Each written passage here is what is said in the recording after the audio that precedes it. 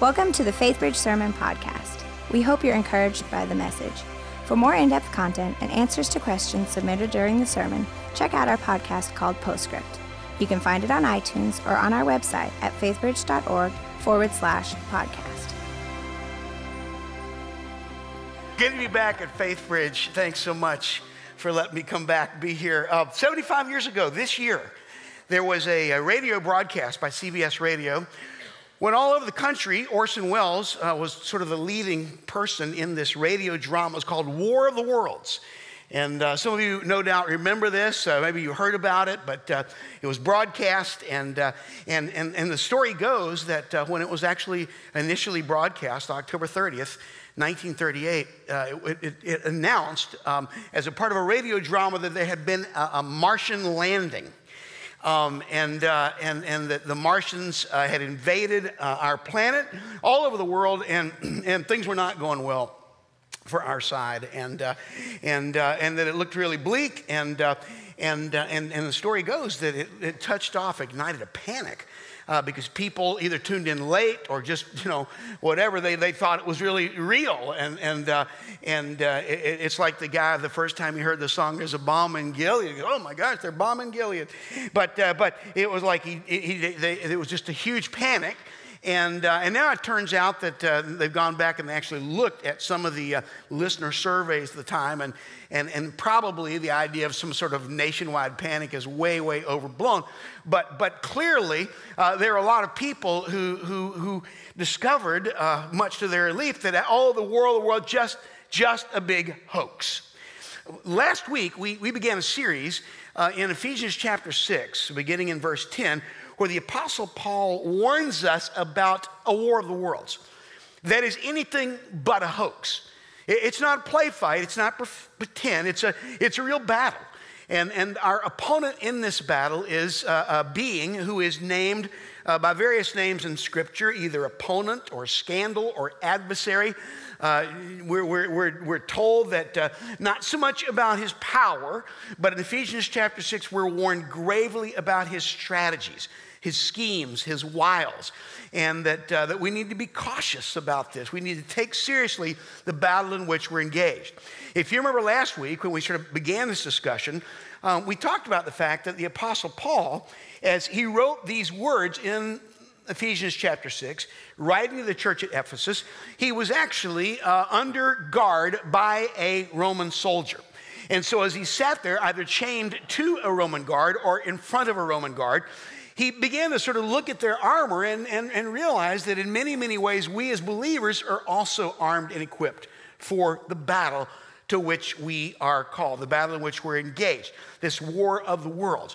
And last week, we began to look at the first two pieces of armor that the Apostle Paul identified. We talked about the under armor, we talked about the girdle, the belt of truth, and then we talked about the breastplate of righteousness, the belt, because everything else is buckled to it. That's the very first piece of armor that a Roman legionnaire would put on. Everything else is connected to that. It all starts with the belt of truth. But then the breastplate of righteousness, which protects our heart. We said this week we want to finish out our discussion by looking at four pieces of outer armor, the last four pieces that Paul identifies in Ephesians chapter 6. So if you have a Bible, I'm going to invite you to turn with me to Ephesians chapter 6, verse 10. If you don't have a Bible, if you just put your hand up, we will make sure the ushers would love to give you one to read and to follow along. So just put your hand up in the air. We'll make sure that you get one. Meanwhile, I'm going to ask if we could put this up on the screen. Let's read through this passage together. Ephesians 6, beginning in verse 10.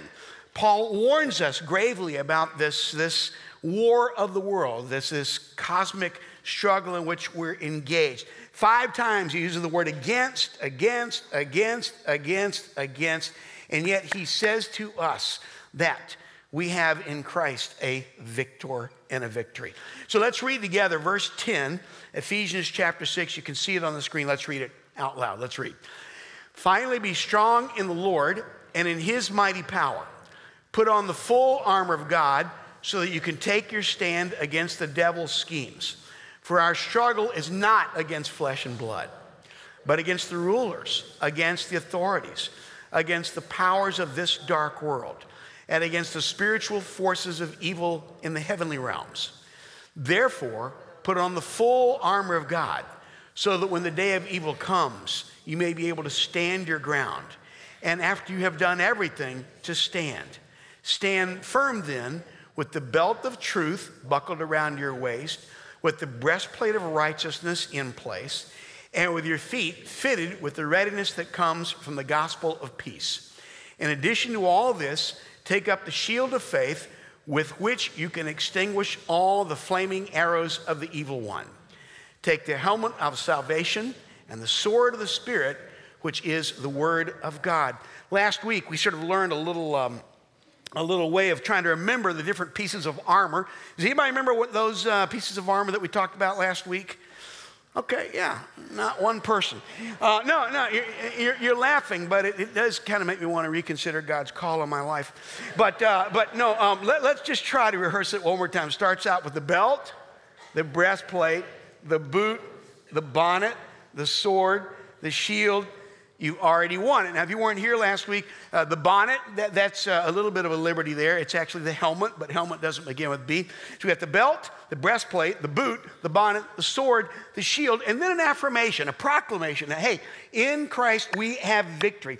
Paul opens this book, Ephesians chapter 1, verse 20, by saying that in Christ we have a power that's above all earthly powers, above all powers, that his name is above every name. So we already have a victory that's won in Christ. The question is, are we willing to share? Are we willing to partake? Are we willing to let Christ stand before us as our victor? So we have the belt, the breastplate, the boot, the bonnet, the sword, the shield. We've already won it. What we want to do this morning is look at these remaining 4 pieces of armor that are given to us as a part of our equipment in Christ. The first of those is the boot. The boot. Paul talks about the belt, the breastplate, the boot, having put on your feet the equipment of the gospel of peace. The Roman soldier, they were known for their ability to make long marches. Roman legions were large, but they could move remarkably fast. To do this, they had to have a specific type of special footwear. The footwear had to equip them for both a strong stand in battle. You had to be able to get a grip so that you could stand strong. At the same time, you had to have footwear that was light enough that you could walk long distances. And so designed for the Roman army was a special kind of footwear called a half boot.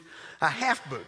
It was a kind of a boot down to the bottom. It was strong and sturdy right around the foot. But then it kind of came up around the calf with leather that would attach it tightly to the calf so that you were equipped for both the strong stand and a long march. The Apostle Paul says to us that we are engaged as well in faith, a struggle that requires a strong stand and a long march. The Christian life requires us to stand. Stand, therefore. Stand strong. 4 times Paul uses the word stand in this short passage we just read. That's important. But it's also important that we understand it's not just standing, it's a long walk. It's a journey. That the Christian life is not about a sprint. It's about a marathon. And so we likewise, we need to have a faith that equips us for a strong stand and a long march. You know, it's interesting, in the Civil War, some of you are Civil War buffs, you may remember that Stonewall Jackson, one of the reasons Stonewall Jackson was so feared by Union generals is because he had a remarkable knack for being able to move his troops long distances very, very quickly. Literally, it would sometimes appear that he would just kind of show up in front of a Union general. That's one of the reasons that Lincoln always kept one huge division protecting Washington, because he was afraid that Jackson was going to show up. They actually called Jackson's division Stonewall Jackson's Foot Cavalry, because they were known for this ability to stand strong and walk long. That is the heritage of those of us who are followers of Christ. But how do we do that, Paul says? What sort of armament do we have on our feet that equips us for the strong stand and the long march? Well, in the scripture, Paul refers to it as the equipment of the gospel of peace. The equipment of the gospel of peace. What does that actually mean? Well, at the heart of it is a very, very simple idea. The good news that when we are involved in this long journey, when we take a stand for Christ, we recognize that we have a God who goes before us, and we have a God who comes behind us. In fact, the writer of Hebrews in chapter 12 puts it like this: run the race with perseverance, looking unto Jesus, the pioneer and perfecter. So he's the pioneer. He walks before us. He's the perfecter who comes behind us. In other words, the good news of the gospel, the good news of the gospel that gives us peace with God because we have peace of God is simply this, that Jesus is not some commander who sends us into battle and says, go for it. Make a run for it. See if you can do it. And if you do, you can share in my victory. He goes before us. He's the pioneer. But even better than that, good news, even better than that, is that he also is the one who comes behind us. He's not saying, hey, if you make it, if you really do a good job, then if everything's come out okay and you win the victory, then okay, I will claim you as my own. Jesus goes before us. Jesus comes behind us. Jesus is with us. He helps us every single step of the way. He's the pioneer. He's the perfecter. And that is good news that gives us peace in the middle of the battle in this war. I remember when I was in high school, I went to this camp in North Carolina. It was a YMCA camp at Blue Ridge Assembly. And it was a fun week. And the last day, they wanted to take a picture of everybody at the camp. There were about 500 high school students at this camp, and so they moved everybody over to Lee Hall, this kind of grand antebellum-looking structure with a massive stairway out front and big, huge columns. And they got everybody lined up on the porch, down the steps, and then up at the very top row on the porch. Back then, some of you remember this, when you wanted to take a picture that large, you really didn't have too many options. If you went back far enough to get everybody in one shot, you wouldn't see anybody's faces. And you didn't have the option of doing the kind of, zoom or pan that you can do nowadays with digital equipment. So what they would do, some of you recall this, is they'd actually set up the camera twice. You get one picture like this, and then you go down and reset the camera and get one picture like this, and then somebody in a dark room, a lab, would actually kind of combine them together, fuse them together, so you got everybody in one shot. Well, I don't know what I was thinking, but I thought, this would be kind of fun. And so what I did was, when they started to shoot this side of the group, I went in the very back row up in the right-hand corner, and just before they snapped the picture, I went like this. Then, when they reset the camera for the other side, I ran behind the group down the front porch and got to the other left-hand corner, and just before they snapped the picture, I went like this. When the picture finally got developed, I was waving at myself from both ends of the picture. I showed my mom. I said, Mom, look at this. I'm in both places. Well, I said, I have superpowers of which you're not aware.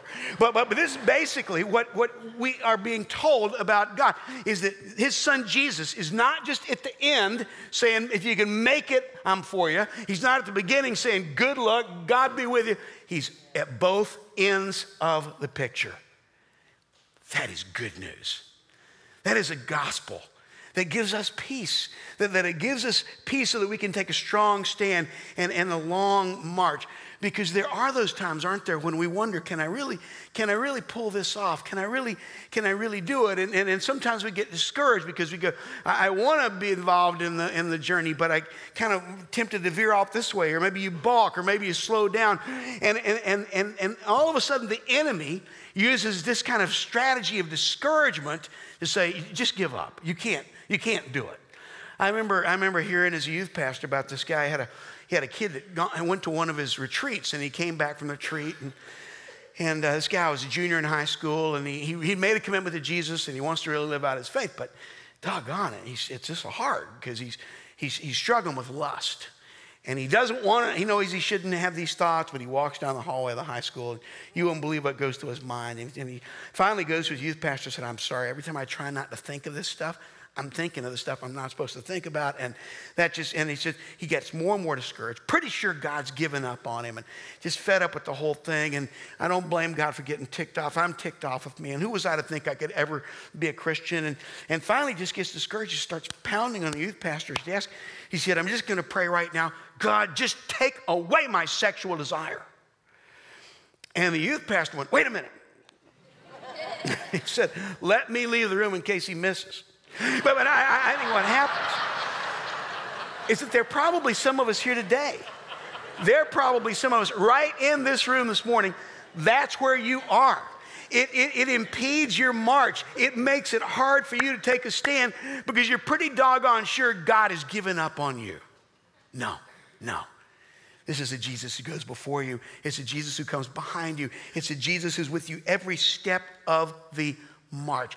That's the good news of peace that equips our feet. Strong stand, long march. Paul talks about a second piece of equipment, and that's the helmet.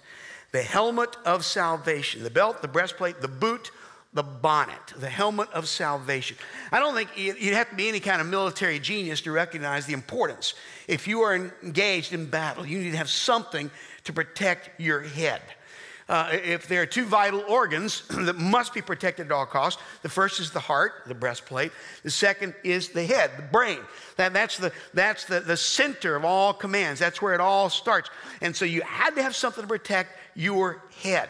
I remember when I was a little boy, I played Pop Warner football, and kind of like Pee Wee football. And I probably started like in about 4th grade, 5th grade, 6th grade, into about 8th grade, 9th grade. And back then, I wasn't the big strapping dude you see today. Back then, it's not funny. And I remember that my position on the team was I actually played fullback. Now, for those of you who are not familiar with football, fullback is a guy that runs the ball. I played second string fullback, which meant my role primarily on the team was to run the ball during practice. And I did this because this gave our defensive teams, our first string defense, an opportunity to tackle us, and it would bolster their confidence. And they could just practice inflicting injury because we were expendable. And so I remember, in a way, wanting very badly to, be able to carry the ball. I wanted to do that. But on the other hand, I didn't really want to carry the ball because people would aim for you with their bodies. And anyway, I remember one day we were at practice, and first string defense is out there, second string offense, and the quarterback called to play 32-on-2, which means the number 3 player, that's me, the fullback, goes to the number 2 hole, which is just to the right of the center, on the count of 2. So it's going to be hut 1, hut 2. And sure enough, we're in our position, and as soon as I get down in my stance and I hear the quarterback begin to make the count, I look up, and directly in front of me on the defensive side of the football is this big, huge guy, the biggest guy on our team, linebacker, a guy by the name of Alan Guggenheim. And Alan, I mean, even the name Guggenheim just fit. Like if his name had been like, Prince, it wouldn't have worked. But I mean, his name was like Alan Guggenheim, and he's just snarling and just looking at me, just like a raw meat with a dog. And I remember the quarterback, called my, hut 1, hut 2, sticks the ball right there in my gut, and I run as hard as I can, and I'm doing okay for the first step. But then we got to the line. I just run into a brick wall, and next thing I knew, my world just began to spin like this.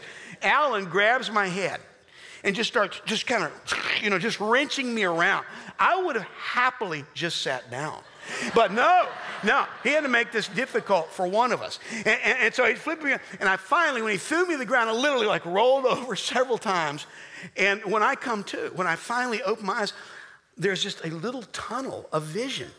Everything's black except this one little tunnel. Well, somebody ran over and turned my helmet around.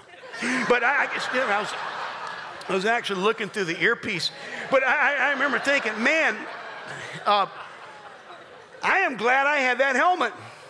I'm trying to imagine my senior picture with my nose somewhere over here. And this is what Paul is saying, is that your head is critical. To protect your head, we have in Christ a particular piece of headgear. It's called the helmet. He describes it in this passage as the helmet of salvation. The helmet of salvation. Now, what does he mean by that? Because that's one of those kind of religious, a helmet of salvation. You know, what he means is, in this case, happens to be very clear. Because in a parallel passage in 1 Thessalonians, we're able to see Paul in a parallel way walk through the armor of God in a second letter, a separate letter, this time the church at Thessalonica. And in that particular letter, he refers to the helmet of hope, or the hope of salvation. 1 Thessalonians 5, verse 8. So in other words, when Paul talks about the helmet of salvation, he's talking about a hope that we have in Christ. What is that hope? It is that Christ is at work in us. It is that salvation is not just something that happened. It's not something that just happened once where you kind of look back and, 30 years ago I was sanctified and justified and petrified. It's an onward motion that God is saving us, that he's making us into his likeness. He's forming us into the likeness of Christ. In fact, this is exactly the kind of language Paul uses. In Colossians 1, he says, Christ in you is the hope of glory. Is that those times when Satan tries to play tricks with your head, when you start to be assailed by those kind of doubts that God's giving up on me, I'm not the husband I want to be, I'm not the dad I want to be, I wish I could be more faithful to you, they don't share my faith enough with my friends at school, and God's probably mad, is that recognize, here's the hope, is that God is at work in you, and that work is not yet complete. That he's forming us into the likeness of his son. We've been predestined to be conformed to the image of God's son, Romans 6. But it's an ongoing work. It's an ongoing work. And when you start to kind of hear those questions and those doubts, and when Satan tries to kind of fool you with these strategies of discouragement, buckle tightly that helmet of salvation, that helmet of hope that speaks to the enemy's lies with defiance. It says, no, Christ is at work in me. It's the hope of salvation. So we have the belt, the breastplate, the boot, the helmet, the bonnet. The next piece of armor that Paul talks about is the shield of faith with which we quench the flaming arrows of the evil one. I remember the first time I preached on this passage, I was reading from the RSV, and I was a little bit nervous. It was one of my very first sermons. And in the RSV, the passage is translated, with which you quench the fiery darts of the evil one. And that's great. The problem was when I said fiery darts, I reversed those two first letters.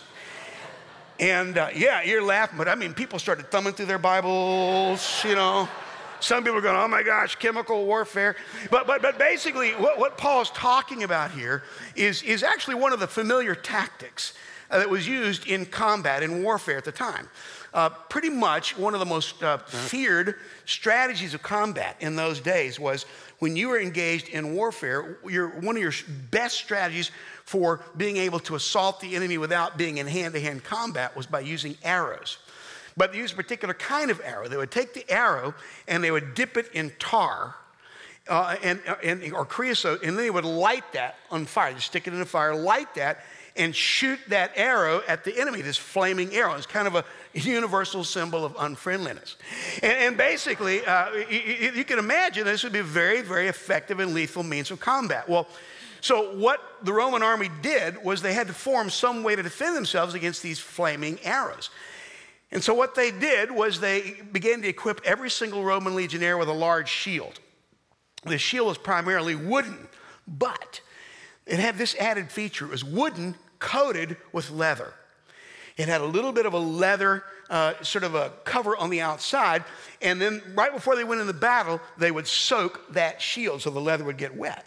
So when the arrows came in, they would go right through the leather. They would go right into the shield, but the leather, the moist leather, would quench the fiery darts, quench the flaming arrows.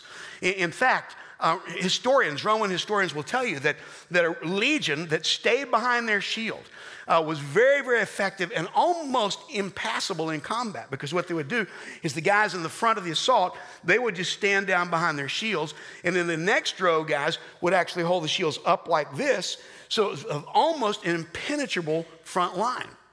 After those first arrows had come through, then they could raise their shields for attack. But primarily, their best defense was to stand behind that shield. Paul says for you and for me that we have a very, very effective weapon of defense if we will cling to it, and that is the shield of faith. The shield of faith. That means that when you and I are assailed by the enemy's questions or doubts or temptations, those times when maybe you get bad news, or you've been praying for something and God seems not to hear your prayer, or you've asked, Lord, I need to find work, I need to find a job, or I need to find a better job, or help me to interact better with my employer. This guy's driving me crazy, or just help me, Lord, at school I'm getting bullied and bad. And what happens is you start to get these flaming darts from the evil one. And there's no easy answer to it. There's no quick defeat. All you can do, Paul says, sometimes the most effective strategy is to cling to that shield of faith. Hunker down. In fact, it's interesting, these shields were not movable. They were about 4 feet tall. They were very, very heavy. They were not designed for a lot of forward motion. They were designed to stand. It's interesting, in this particular passage of Scripture, 4 times we're told to stand. Stand, therefore, withstand, stand, having done all, stand. Because really the posture of faith is not always having the right answer. It's not saying I understand everything is going on. I don't know how this battle is going to turn out right now. I know how the war is going to end, and I cling to faith in my victor. And I know there's some of us here this morning. You are being assailed by flaming arrows of the evil one in different ways, different parts of your life. I'm not going to stand up here and make some promise I can't keep. I'm not going to say it's all going to work great. It is a battle. But here's what we must do in those times. Above all else, cling to that shield of faith. Cling to the shield. Stand strong. Because here's one thing we do know. There is no armor to protect our backside. You read through Ephesians 6, there's nothing to protect your rear. Once you start to run, once you start to surrender, the battle is lost. Cling to that shield of faith. And I know there are some of you this morning, courageously, that's the battle you're fighting. Cling to that shield. The shield of faith can quench those flaming arrows of the evil one. The belt, the breastplate, the boot, the helmet, the shield. The last piece of armor that Paul points us to is the sword of the Spirit. The sword of the Spirit, which in this case, Paul tells us quite literally, is the word of God. The word of God. The Roman soldier had one piece of offensive weaponry. Like if you're a Roman soldier, you don't go into battle planning to hit somebody with your shoe. You don't say, hey, let's hit him with our, breastplate. And you sure as heck aren't going to rip off your girdle. So what do you do if you're in combat? You have one piece of offensive weaponry. It's your sword. It's your sword. And Paul says, you and I have as a piece of offensive weaponry, what he refers to is the sword of the Spirit. What does he mean by this? Well, he's very explicit. That means the words of God. The words of God. The sword of the Spirit is the word of God. Now, what that means is that you and I, in the face of this assault by one who Jesus described as the father of lies, in the face of this assault from one who Paul describes as not so much powerful, but a schemer, a slanderer, we have one piece of offensive weaponry with which to fight back, and that is the sword of the Spirit. Jesus said, my word is truth. What better weaponry to equip us for the fight when we're going into battle against one whose main strategy is deceit than to hold tight to the word of the Lord, which is truth. Now here's the problem. Frankly, most of us in the church, in this church, in most churches, most of us in Christians, we don't have much knowledge of the Bible. Because we kind of figure that's the preacher's job. Their job is to kind of study the Bible for the rest of us.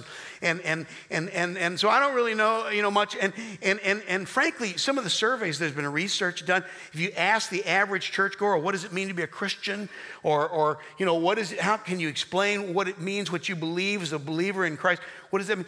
And most of us lack the vocabulary. We don't even know what we really believe. We don't really know where it is in Scripture. There was a study that came out a few years ago by a sociologist named Christian Smith, who is at Notre Dame University, and it's called the National Study of Youth and Religion. You can look it up online, nsyr.org. One of the parts of his study that was kind of intriguing was he surveyed a huge number, several hundred young people who were engaged in churches. And one of the ways they researched this group was they simply did a word count.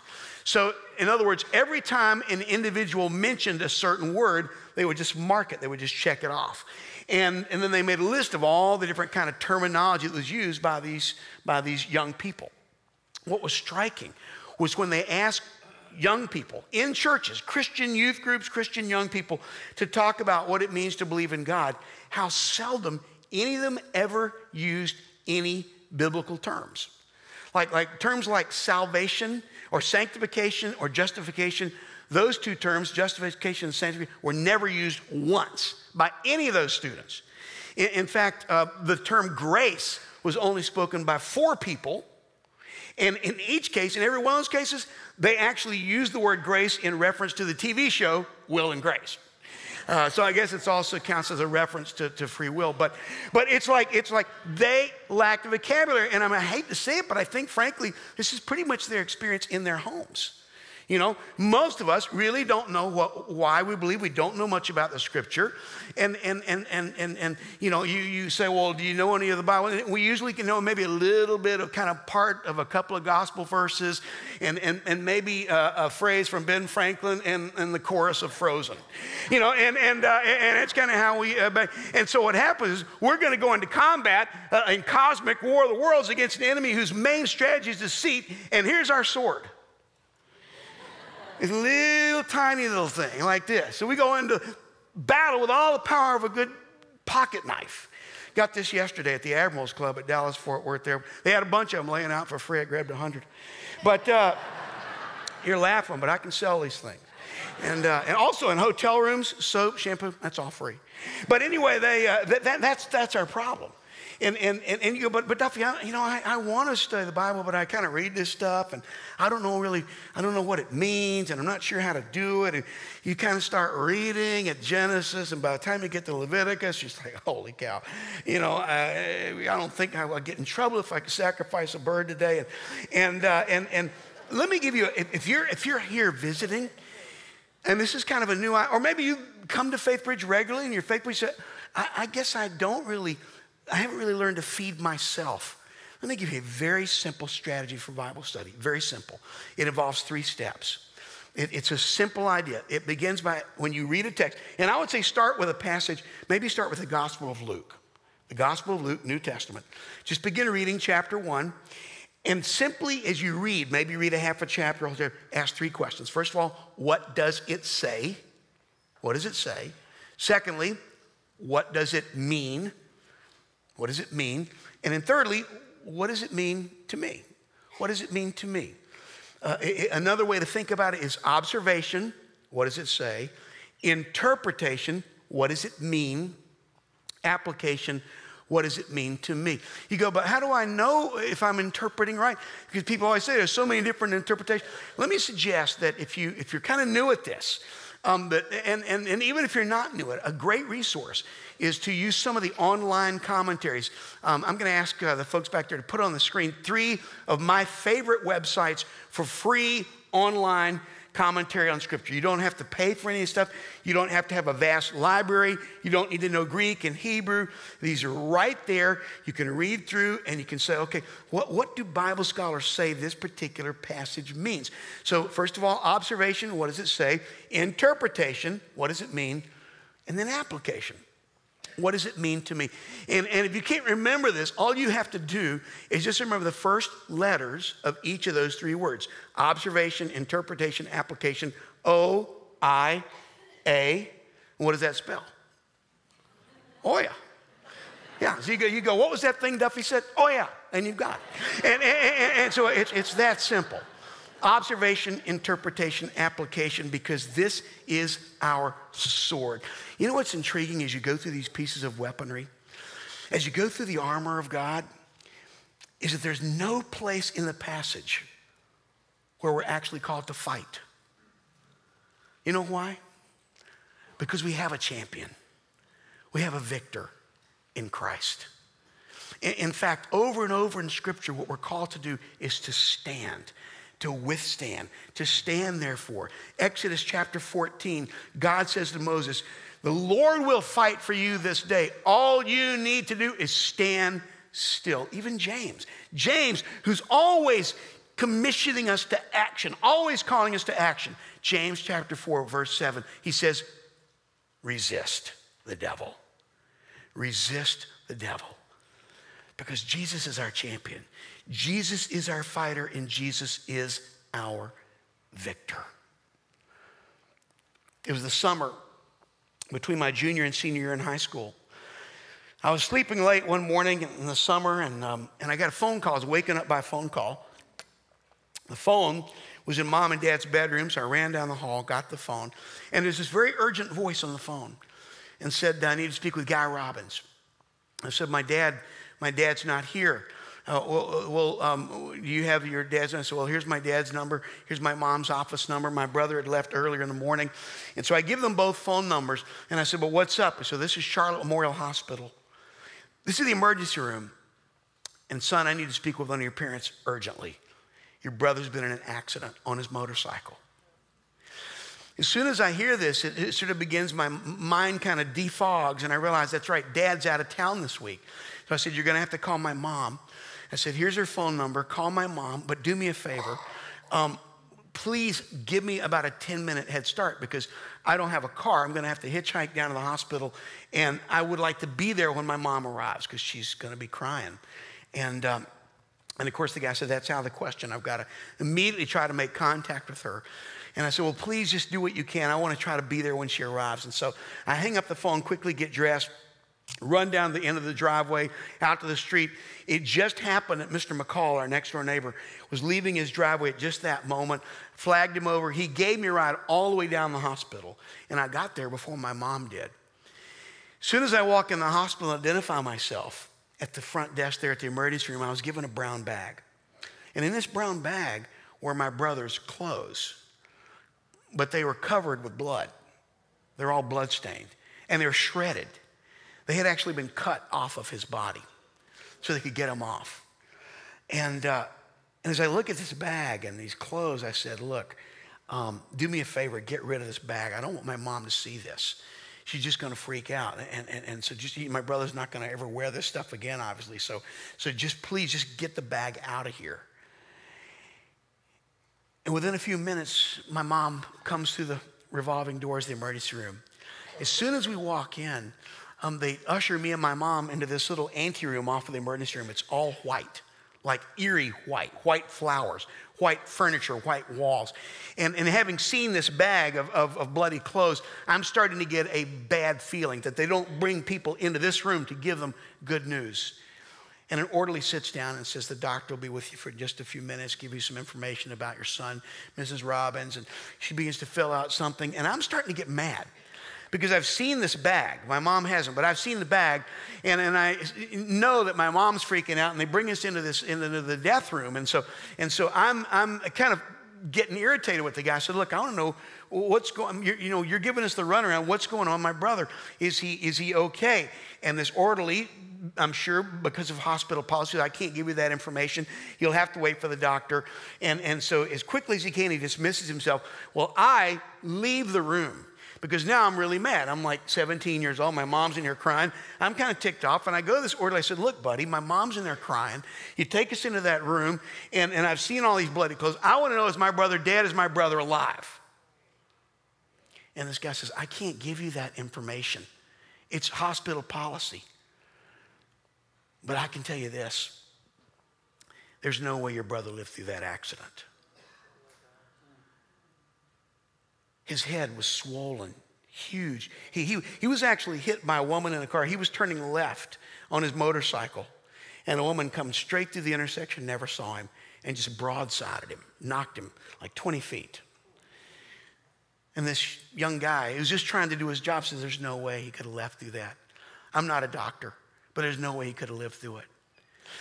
And I don't know if you've ever been given information like that, but your first response is denial. Your first response is to look for a rational reason to hope, to disbelieve. And so I said, that's impossible. He's my older brother. I said, there's no way.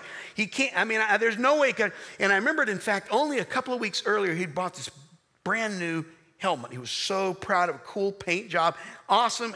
And I remember him assuring my mom, don't worry, Mom, this thing is going to protect me. Everything's great.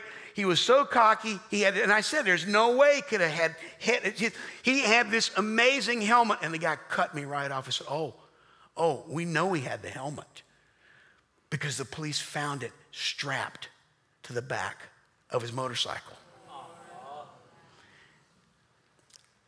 Men and women, there's an important lesson in this passage of Scripture. And it's the same lesson that hit me square between the eyes that summer morning, and it's this.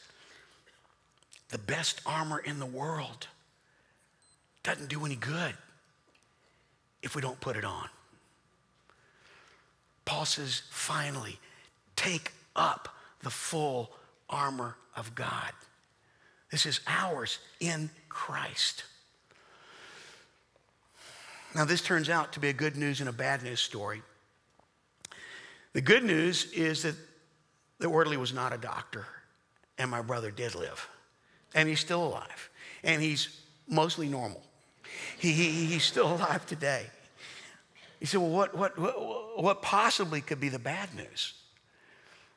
The bad news is that some of us in this room are going to underestimate the wiles of the enemy. We're going to think, oh, yeah, you're right. That's kind of fantasy stuff. That's kind of hokum poke. That's not going to impact me. And we are not going to take possession of the victory that's ours in Christ. We're not going to put on this armor. And we're destined for defeat.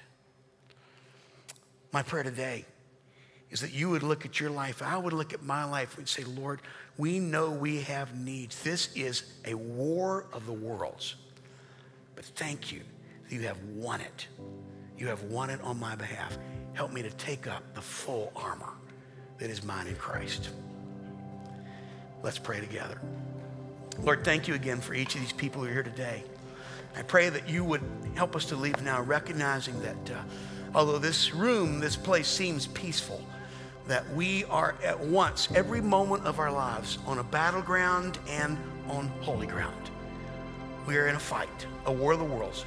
We're walking with you, and that place where we walk is holy. But help us, Lord, not to take too lightly or not seriously this cosmic struggle. Help us instead to take up the full armor of God that is ours in Christ. We pray this now in Jesus' name.